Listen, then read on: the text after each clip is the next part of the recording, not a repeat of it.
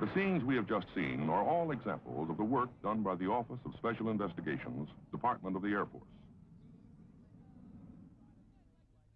With headquarters in Washington, D.C., the OSI is part of the Inspector General's organization under the control of the OSI Director. Its area of operations includes the entire world, with 41 district offices, 190 detachments, and 31 resident agencies. In all, the Office of Special Investigations maintains over 260 operating locations. By direction, the OSI is a centralized, worldwide fact-finding agency designed to provide a fast, coordinated service to Air Force commanders no matter where they are. Investigative assignments can be channeled through Washington, or one OSI office may communicate directly with others anywhere in the world. For instance, at an Air Force base in England, the base commander requires that one of his civilian employees be investigated for access to top-secret materials. Since the man has previously lived in Hawaii and San Francisco, a request for the necessary background investigations is sent from England to the respective OSI district offices.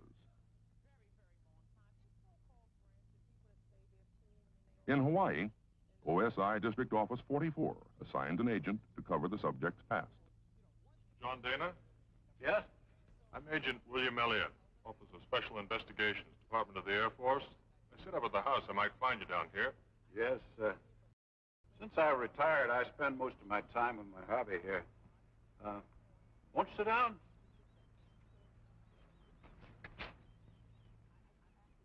Now, what can I do for you?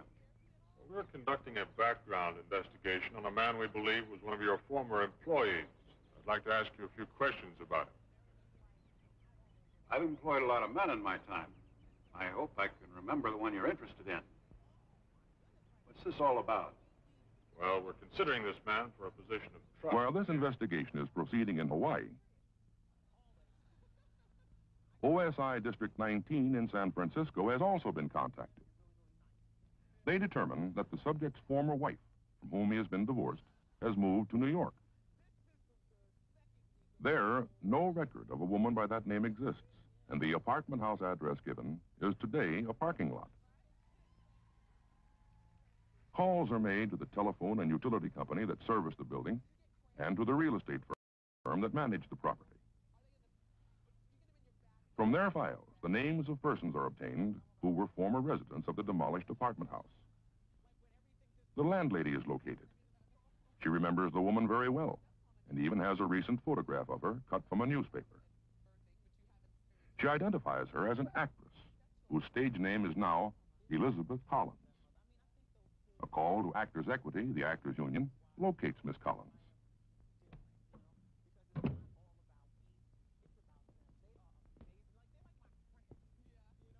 Only a short time after the request was sent from England, a special agent of the OSI makes an appointment with the actress and conducts an interview with her at a theater in Syracuse, New York.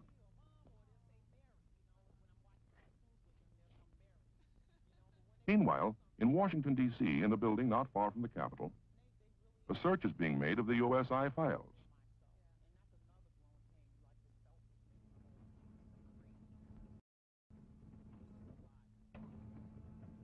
Here, 2,600,000 cards are cross-filed in automatic card binders.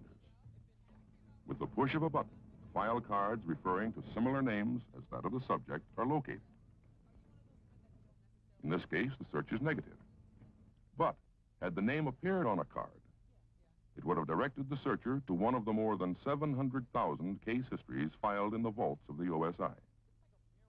Similar index systems and case histories are kept in Washington by other investigative agencies, such as the FBI, the Office of Naval Intelligence, the State Department, the CIA, the Intelligence Corps of the Army, and several others. A search of these files is known as an NAC, a National Agency Check. These are made primarily to help qualify those who require a secret clearance. But in this case, both an NAC and a complete background investigation requiring many more personal interviews will be conducted before all the facts are assembled. The results of the investigation are presented to the commander in England. He or his staff will make the necessary determination. In this case, as in all others, the OSI acts only as a fact-finding agency. Every year, the OSI conducts more than 260,000 national agency checks and 90,000 background investigations. The one thing that we will stress as this class continues is that you, as OSI agents, have just as great a duty to uncover evidence that will prove a man innocent as to prove him guilty. This is the mark of every competent investigator. This is a class for OSI student agents. 40 men chosen from over 300 applicants. In 10 weeks of intensive training, they will receive instruction on everything from routine observation to the unexpected. Many people have difficulty in giving accurate verbal descriptions of another person. They may, however, be able to identify particular facial features with the aid of a portrait. I told you I'd get you.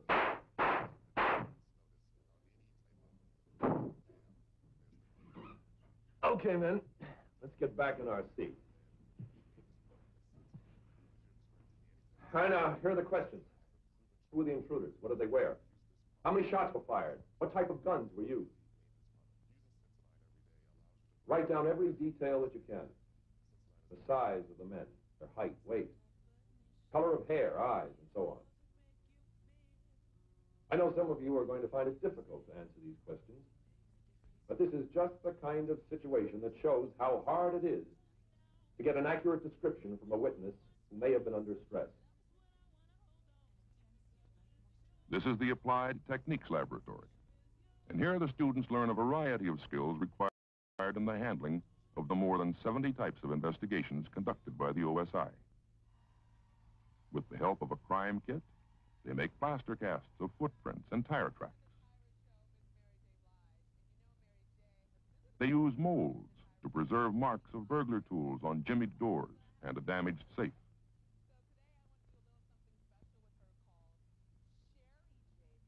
They practice dusting for the lifting of fingerprints from walls, floors, and other objects. They collect and preserve any type of evidence for laboratory analysis. These men come from many career fields within the Air Force. Administrative personnel, aircraft mechanics, ROTC, electronics technicians, air police, and a former flyer. All are being trained to be professional investigators, to gather facts and to be meticulous in the sketching and recording of everything that even remotely may be connected with a crime.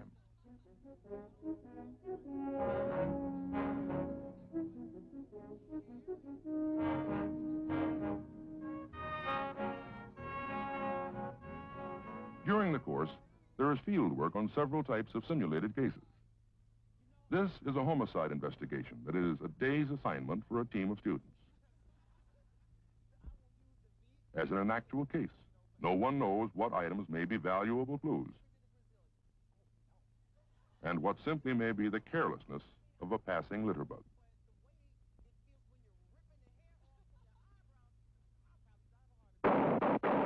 Keep firing. Clear and holster your weapons. Relay 2 on the line. Move. Upon completion of small arms training, the class is about to graduate.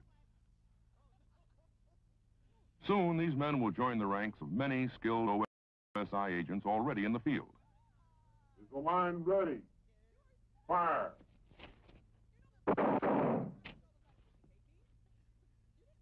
Every year, the Air Force spends billions of dollars. Unfortunately, a few people succumb to temptation. That's just it. I've had several complaints that men are picking up travel pay for TDY they never performed. In fact, the finance officer just called me about an airman who seems to have been in 2 places at once. A typical OSI case. A commanding officer requests an investigation concerning a false travel claim.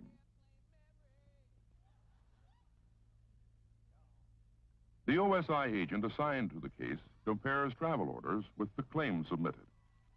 He also has checked the whereabouts of the suspect by visiting his billet and interviewing men in his work group. And then, after the evidence has been gathered, the man is called in for questioning. Now that I've read your Article 31, I must explain that you don't have to answer any questions I ask you. You may remain silent and consult with legal counsel. Now, I've been assigned to investigate your claim against the government for travel pay for a TDY trip. The allegation is you didn't take it. And I must warn you that anything you tell me may be used in evidence against you. Here we see illustrated the procedure that the OSI follows before an interrogation.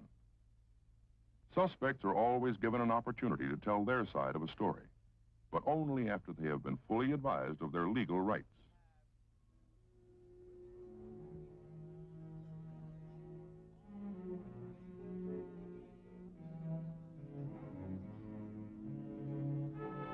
In another case where money was too tempting, an OSI agent was confronted with a paper puzzle.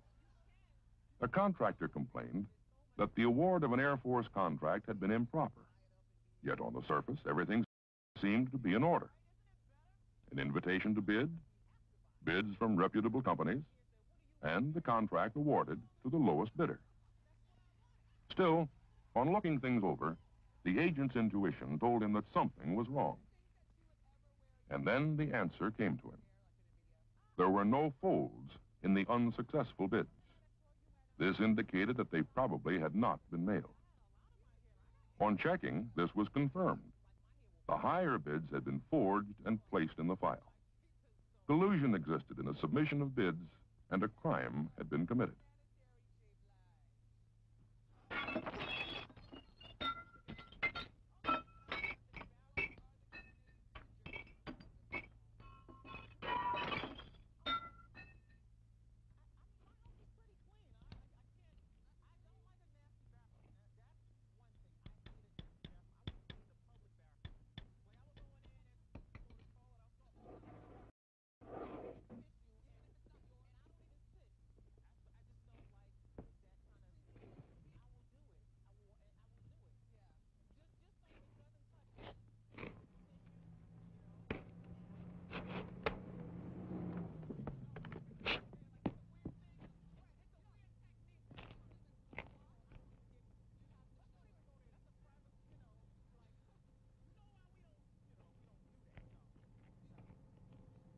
Andrews Air Police, this is Unit 10. Go ahead, Unit 10. There's been a break into the main exchange. Stand by. We'll send another patrol and call the OSI. Here is another type of case handled by the OSI. Breaking and entering at an Air Force installation.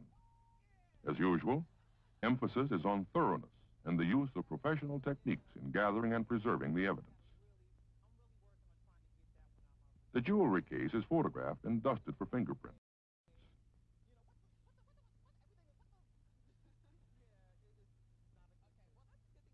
The serial numbers of the stolen watches are noted. A piece of torn cloth is recovered. Since this case involves the theft of government property, the FBI is notified. The local police will also be furnished with complete information on the stolen items. Eventually, most of the material collected will end up as evidence used in a civil court or a court-martial. For the items to be legally admissible, OSI agents must have knowledge of the law and be prepared to testify to certain essential facts.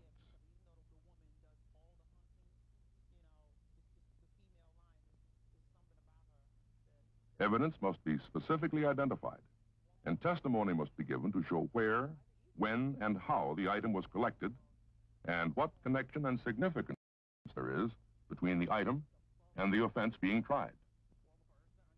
To help in supplying these facts, OSI evidence identification tags are attached to each object. They carry the item's complete history. In this manner, piece by piece, the jigsaw is assembled. The shred of torn cloth, a shirt with a piece ripped from the pocket, the cast of a footprint made by a shoe with certain characteristic marks on the sole. A shoe that fits the cast. 3 of the stolen watches recovered from a pawn shop. A clear fingerprint found on one of the watch cases leading to a man. And finally, a positive identification made by the pawnbroker.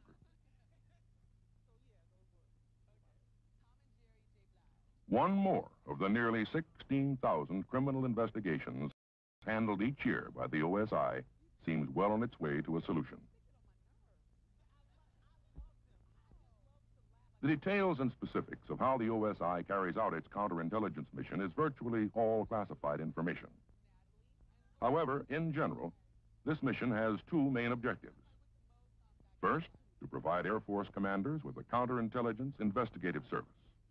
Second, to collect, analyze, and disseminate information pertaining to espionage, sabotage, and subversive activities which may affect or be of interest to Air Force commanders. These men are OSI agents who, in the past months, have been exposed to intensive training in a variety of subjects before reporting to overseas assignments. In certain parts of the world, the laws and customs differ from ours, and knowing them is one part of the job. Proper etiquette and the niceties of protocol are always important when dealing with officials of another country. On the other hand, OSI agents must be reminded that in some areas of the world, the most innocent objects may conceal the elements of danger and destruction. They must learn to recognize such devices and call in demolition experts. 28. Aufgabe am Meer. Am nächsten Morgen ging's nach Norden. Foreign languages are a must. And while OSI agents learn these at accredited schools and colleges, keeping in practice is essential. Dort hatten sie sich für einen Monat in einer fremden.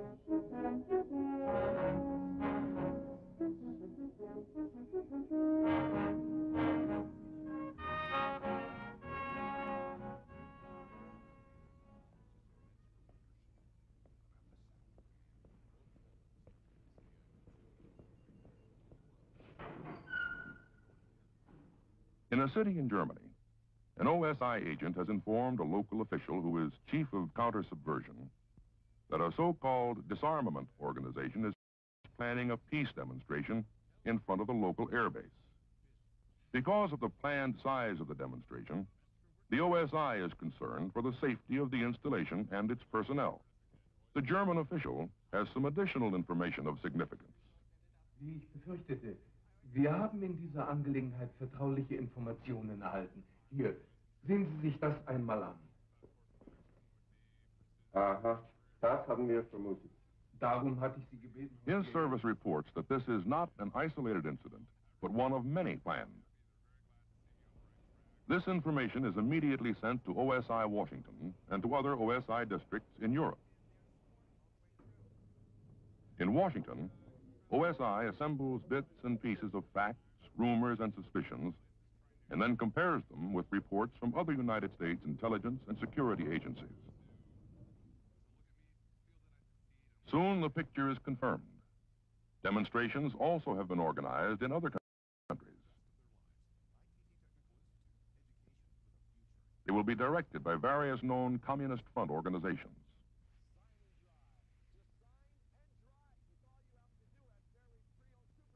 In less than 24 hours, the Air Force commands and the other United States military bases concerned have been alerted, apprised of the known facts, and are consequently ready to take appropriate action.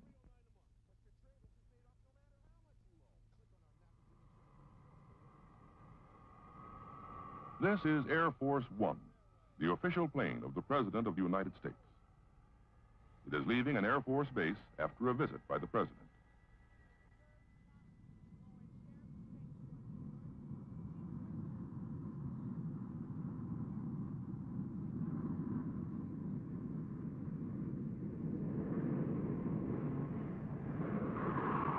While the Secret Service is directly responsible for the President's safety and coordinates the security requirements, another duty of the OSI is assisting in the protection of the President when on an Air Force base.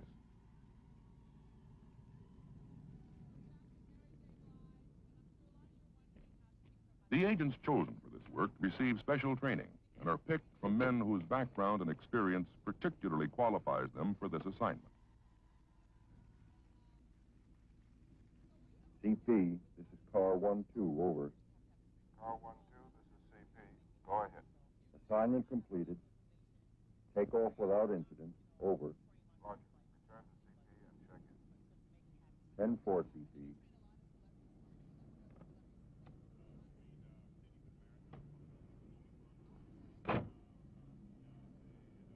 This is John Williams. In many ways, he is typical of all the OSI special agents who serve the United States Air Force around the world.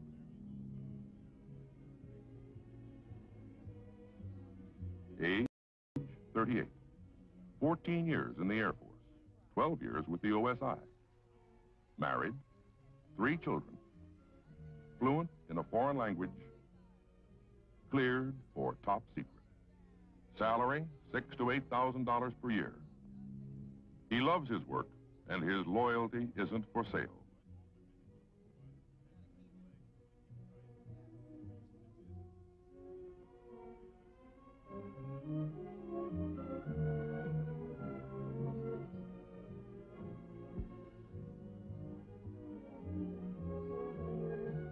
Why does John Williams do it? For one thing, he is by choice a career man in the Air Force. He knows that he's part of the Air Force team performing an important job.